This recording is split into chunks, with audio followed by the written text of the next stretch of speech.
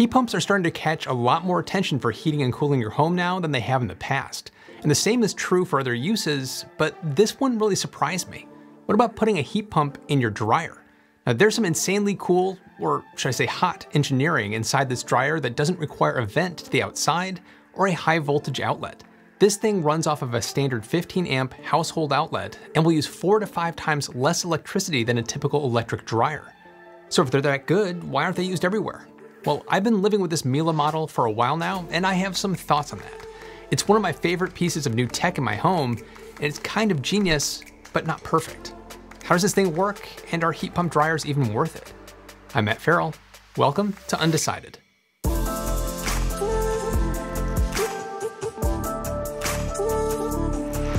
This video is brought to you by Incogni, but more on that later.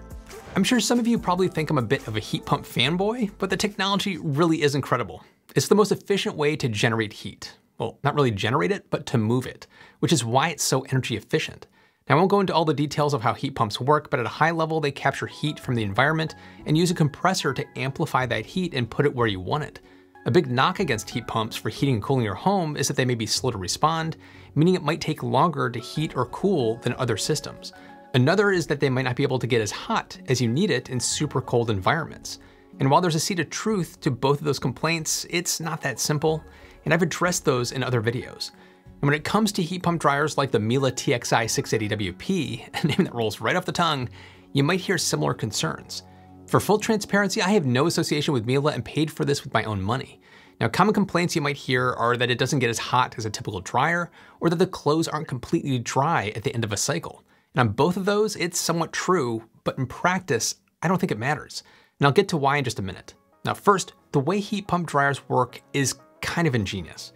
It's essentially a closed loop system made up of 2 circuits.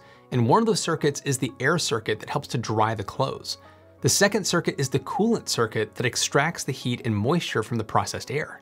Now, as I mentioned before, a heat pump uses a compressor to generate heat. And when you compress something like a fluid that's running through a heat pump system, that fluid is heated up.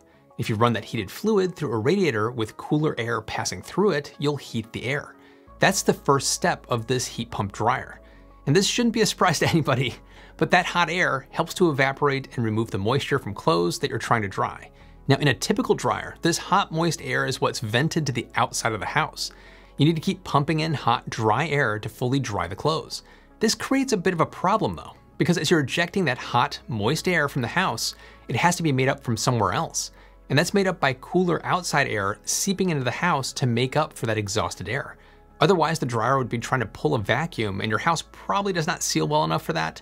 And ultimately, the dryer is not only drying your clothes, but costing you more money by forcing your HVAC system to work in overdrive to recondition the house from that energy loss. It's a 1-2 punch of, why are we doing it this way? Well, a heat pump dryer like this Miele does not eject that hot, moist air. Instead, it recirculates it through the second coolant circuit that I mentioned earlier. As you heat the hot air flowing into the drum, you're helping to cool down that fluid that was passing through the radiator. This cooled down fluid is then used by another radiator to cool down that hot, moist air that's exhausted from the drum. This is basically like an air conditioner at this stage. When you cool hot, moist air, you end up getting condensation, which is then collected in a water reservoir. You can also opt to run the condensation hose to a sink or a drain so you don't have to empty the reservoir every couple of loads, but from our experience, emptying it really is easy and not too annoying, and you could also reuse that water for other uses like watering plants. In my case though, I ran the hose to a nearby drain for our setup. That cooled fluid flows back through the compressor, is reheated, and sent back to that first radiator. Then that cooled and dried air flows through the first radiator and is heated back up, completing the whole circuit. It's such a clever system that's constantly recapturing and reusing the heat. So clever that if you compare the Energy Star ratings of this Miele model and a popular electric dryer from, let's say, Samsung, you'll see that the Samsung is estimated to use 608 kilowatt hours of electricity per year.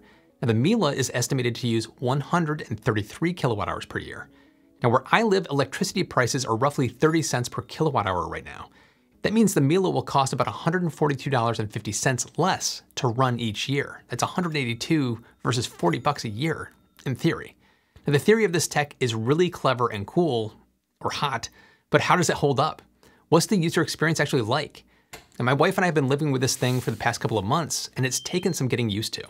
It's not all sunshine and rainbows, but don't take that as a negative review. There's two main things that could be viewed as negatives, and one of them takes getting used to, but the other might be a barrier that it stops you in your tracks for some of you. And one thing that shouldn't be a barrier for you today is today's sponsor, Incogni. I've mentioned this before, but I signed up for a newsletter from a small online retailer, and after I did, I saw a major increase in the number of promotional emails that I was receiving from companies I've never heard of. And that happened because the company sold my information to a data broker. And I'm sure you've experienced this too. Incogni can help you with this. We have the right to request that data brokers delete our information, but it takes a lot of time and effort. I signed up for Incogni, gave them the legal right to work on my behalf, and then just sat back and relaxed. You'll see updates in your account for which data brokers they've sent legal requests to and which ones have complied. Couldn't be easier. I've been letting Incogni stay on top of this for me for a very long time now, and I'm really happy with the results. And I've noticed a big difference. If you want to take back some of the control around who has access to your personal information, give Incogni a try. The first 100 people to use the code Undecided at the link below will get 60% off Incogni. Thanks to Incogni and to all of you for supporting the channel.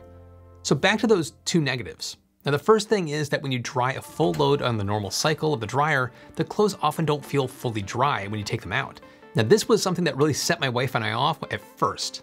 We would run loads through 2 dryer cycles to get them feeling what we were used to from other machines that we've used in the past. We also tried running every load through the max settings, which increases the drying time and temperature and also lowers the efficiency, but that didn't make a big difference at all. This may sound pretty damning, but this is when my wife had an epiphany about a month ago. After a single cycle at the normal setting, she took the clothes out of the dryer even though they didn't feel fully ready. She gave them a few shakes in the air and like magic, they suddenly felt dry. That's when we realized what was happening. The moisture level inside the drum is higher than what you'd normally experience with a vented dryer. Because of that, the clothes need to just air out for a minute or two outside the machine to release that last bit of moisture and humidity as the clothes cool off. Since that epiphany, we've recalibrated what we expect the clothes to feel like when finished. We now have to give a few items the shake test before we pass judgment, and have noticed that 1 cycle on the normal setting is enough the vast majority of the time. If we're doing a load of something like towels, we may have to run it on max or extended modes, but the bottom line, this perceived negative is real, but it's more about expectations and recalibrating yourself than anything else. But the second negative is one that can't be recalibrated, but has nothing to do with the heat pump technology. This Miele is tiny, like really tiny. The drum capacity of this unit is 4.02 cubic feet, which I think is about 0.11 cubic meters. I'm sure everyone in Europe is laughing at the fact that 1, I'm using cubic feet, 2, I'm not air drying my clothes, and 3, I think this is small. On point 1, I'm American. On point 2, air drying isn't always a great option, so I'm gonna put that to the side. Go ahead and argue in the comments about that.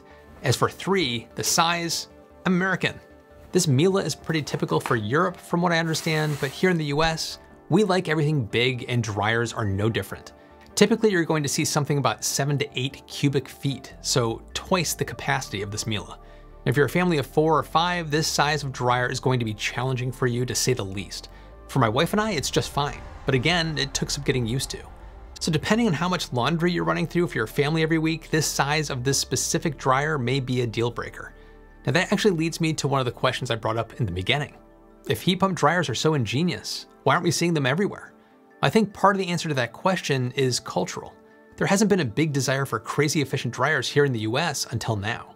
With electricity prices rising, that desire is shifting. If you're like me and trying to produce as much energy as you can over the course of a year with solar power, you're keenly aware of obtaining energy efficient appliances to help with that goal. And if you want to avoid exhausting conditioned air outside your house, a ventless dryer is super appealing. Now there are a bunch of heat pump dryers hitting the market right now from different manufacturers, and some of those are much larger than this Miele. LG has one roughly the same size as mine, but they also have something that they call the wash tower. It's a stacked washer-dryer combo that has a 7.2 cubic foot dryer capacity. Now the heat pump technology works pretty much in the same way as my Miele, but it does require a 240 volt outlet. Now GE also came out with a single combo unit in their profile line that is crazy cool, or hot.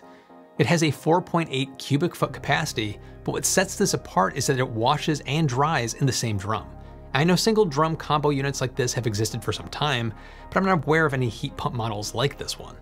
But the best part is that it also runs off of a standard 15 amp household outlet, just like the Miele. Because everything is in one drum, you could set this up on a timer to run overnight and wake up in the morning with fresh, dry clothes. If you live in an area with time of use rates for your electricity, you could probably save some money by running it overnight. I absolutely love that.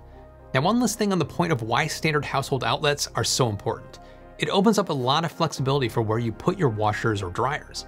For my Miele dryer, I can put it anywhere because it doesn't require a vent and wouldn't require an electrician to install a new outlet.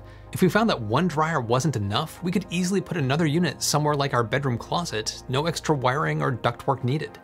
Finally, the ultimate question I'm sure that's on everybody's mind, what's the cost?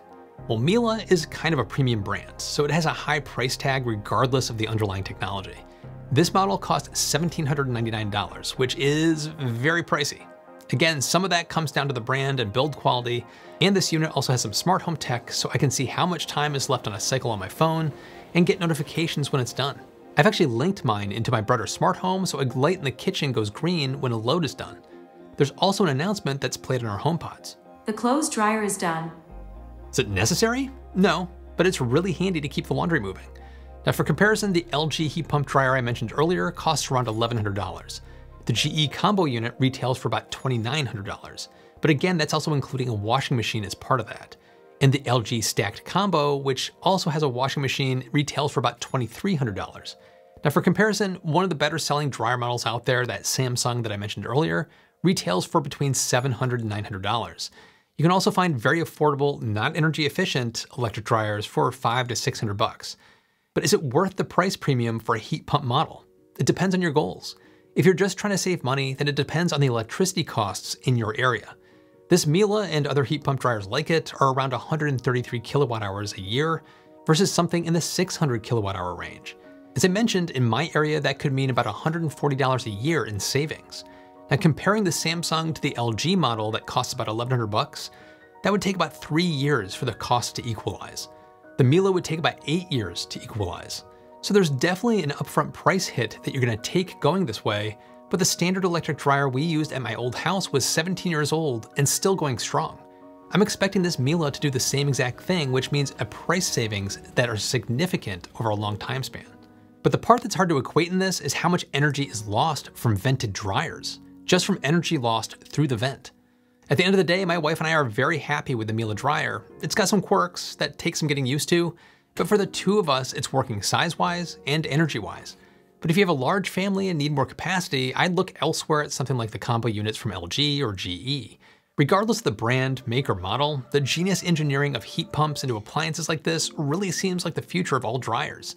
And it's why it's one of my favorite new pieces of home tech in my house.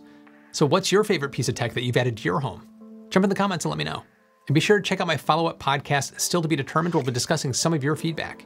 And thanks to all my patrons who get ad-free versions of every single video. Your support really helps us to keep delivering you these kind of videos every single week. If you'd like to support the channel and get in on early videos, check out the link in the description. I'll see you in the next one.